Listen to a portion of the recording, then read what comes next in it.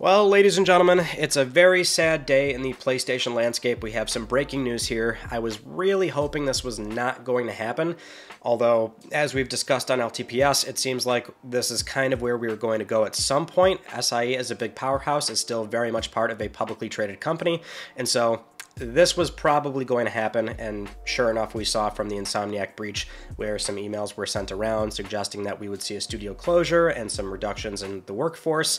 So that has finally been confirmed today. So let's go over the news of what's going on with the entire organization and what this means long term. So over on the SIE blog, the president and CEO, Jim Ryan, did confirm that there's going to be a workforce reduction globally of about 8%, or about 900 people. And as part of an email sent out to employees, Jim Ryan says, and I quote here, "After careful consideration and many leadership discussions over several months, it has become clear changes need to be made to continue to grow the business and develop the company. We had to step back, look at our business holistically, and move forward focusing on the long-term sustainability of the company and delivering the best experiences possible for our community. The goal is to streamline our resources to ensure our continued success and ability to deliver experiences gamers and creators have come to expect from us." Now, this reduction will impact all SIE regions and several PlayStation studios. Notably, London studios will be shut down. There will be reductions at Firesprite and reductions across various functions of SIE in the UK. As part of the planned exits, in Japan they'll implement a next career support program, and then in other countries they'll begin conversations with those affected, which would include severance.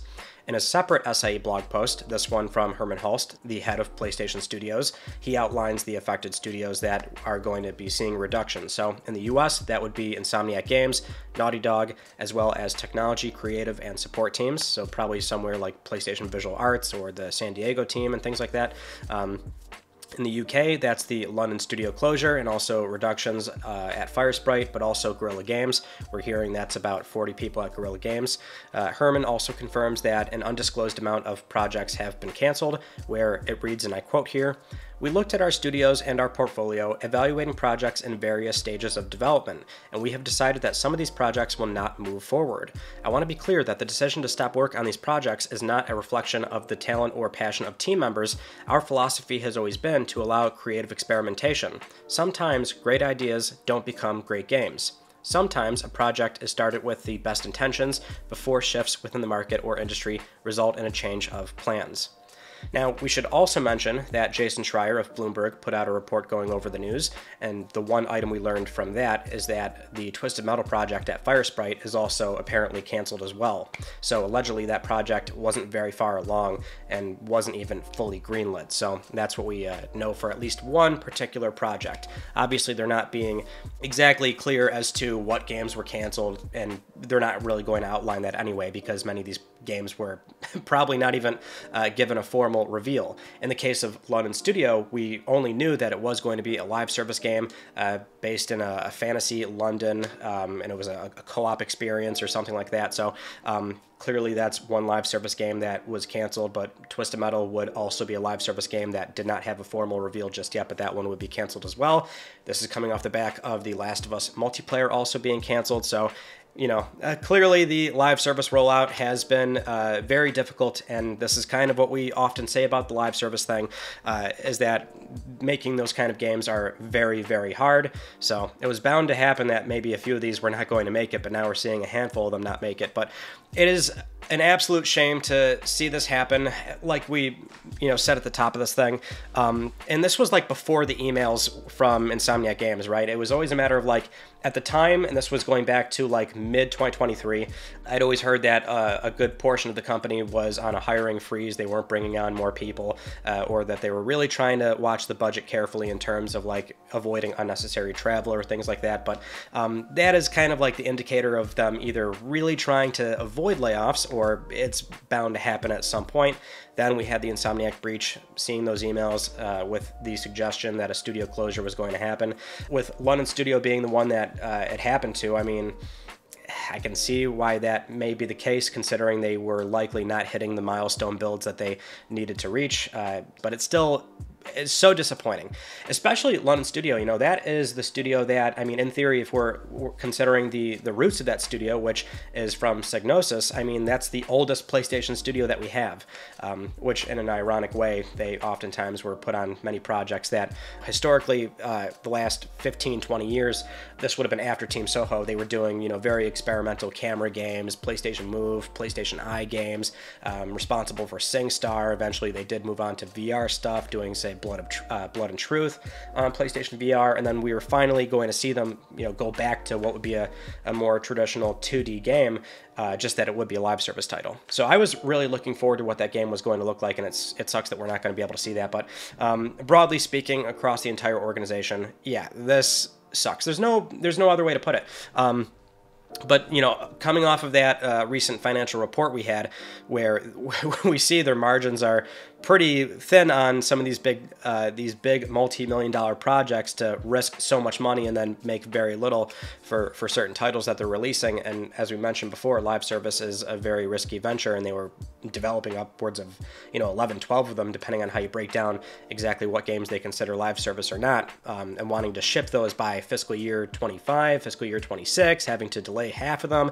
Now we're seeing some of them canceled. I think a lot of this was inevitable, although it's something where that doesn't make it any better. So again, going back to, like, this is a publicly traded company. They're going to worry about these things and care about it. They can put out this lip service about how these are creative people and we don't want to do this, but, you know, of course they are absolutely going to do this when the time calls for it, because 2023 was an absolutely brutal year for the games business, not just for SIE, but many of these, many publishers. Embracer acquiring all those studios with rapid expansion, and now they're just dropping studios and doing layoffs left and right. Microsoft with their acquisition of ABK and bringing on all that liability and realizing, okay, now we're going to do some, we're going to get rid of some people. And so it's just like, it's been very cutthroat. I don't know how anybody can ever feel safe in this business, especially considering, like, it is SIE, where they're a very successful platform holder, right? You know, to work at Naughty Dog, Insomniac, Guerrilla, and even then you don't feel safe. And that's the sentiment I've heard, is that it doesn't matter where you work. You know, this is bound to happen, and it is brutal and it sucks. I really don't like it, but it's always like, and this is the other thing. It's always better financially for these big companies to just cancel this stuff before releasing it commercially. They can write it off, and so it's always going to be more advantageous. If there was any kind of, like, positive spin we could try and put on this, it's that, you know, perhaps so, and this maybe is a bad thing, but they would be less risk averse to what was a field they historically, again, had no presence in, which would be live service. I know there's a very bad sentiment surrounding live service in general, but of course Sony would want to try and expand and grow, so it was always, you know, on paper a smart play to, say, bring in Bungie and try and get some expertise to evaluate that portfolio lineup. What should we be doing for these games? And then even then, it's like they bring in Bungie, and Bungie's got their own round of turmoil going on, right, where Sony might now be taking over that board and being responsible for a studio that they initially acquired for expertise in a space that they had no foot in. So everything about this is very messy and slippery. And it really sucks that we lost London Studio, because they were just such a, I mean, that's an OG PlayStation studio. Again, I feel like most people probably were not really playing or caring for, you know, a lot of those experimental games they were doing for a 15, 20-year history, but even going back to, like, The Getaway and, again, all those Psygnosis titles, it's just like a lot of talent and institutional knowledge that's now gone. That's a bummer, but maybe Sony will be more conservative now in this space. I mean, I think it was a certain that all 12 live service games were not going to ship. I mean, I surely some of these were probably not even going to make it to begin with, but to spend, say, 2 years in pre-production, making a vertical slice, figuring out a gameplay loop, and then doing full production for another year and a half or so.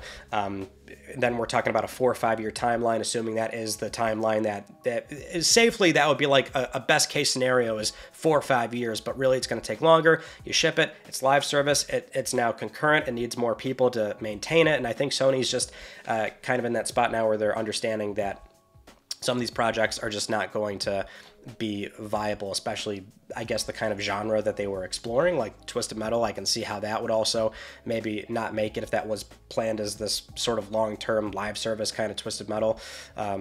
So all around, this is lame. It sucks. Don't like it. There's really no other positive way to put it.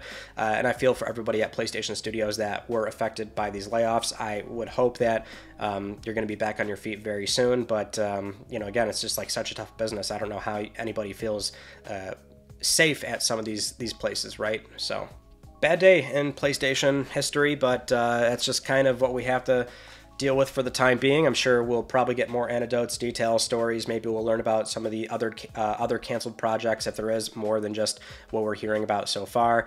And as far as like the rest of studios go, I mean, the one thing we were discussing for a bit is like, okay, maybe Media Molecule. I think a lot of people are looking at Media Molecule as the studio that would be shut down or possibly Bend. I mean, I'm happy that it wasn't those two, but I didn't really want to see anything close, obviously. Especially London, where we were going to get a proper 2D game from them after them being sort of gone from that for a very long time. So I don't know. It's a lot of complicated thoughts. It's not good news, of course. So I think we'll kind of end it there. And if there are any other extra details that we missed, we will cover them on LTPS this Friday. So until then, that is it. Thank you for watching, and my best wishes to everyone at PlayStation Studios.